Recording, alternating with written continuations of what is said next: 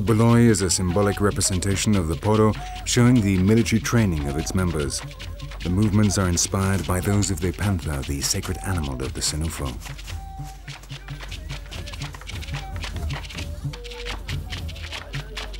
Initiation into the Poro is obligatory and lasts for 7 years. During this time, the wisest transmit the knowledge of the society to the young men through words and symbols. All those who complete their initiation at the same time are said to belong to the same colobele, and this will be a bond which unites them for the rest of their lives. In the public dances, each dancer represents a different colobele and challenges the others by performing steps and acrobatic movements demonstrating his training and skill.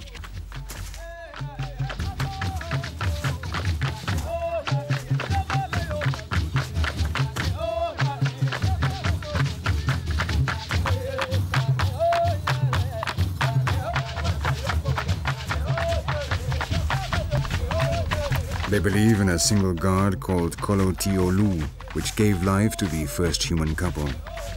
This couple had twins which were the first human beings born of man, and the Senufo are descended from these.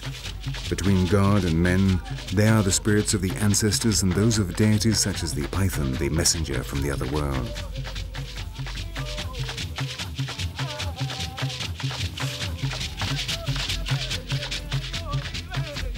The Poro was created in order to defend themselves from enemies and outside influences. Little by little it gained strength and became one of the most complex life philosophies in Black Africa. In modern times, the Poro has proven able to resist both Islam and Christianity and has preserved the Senufo culture almost intact.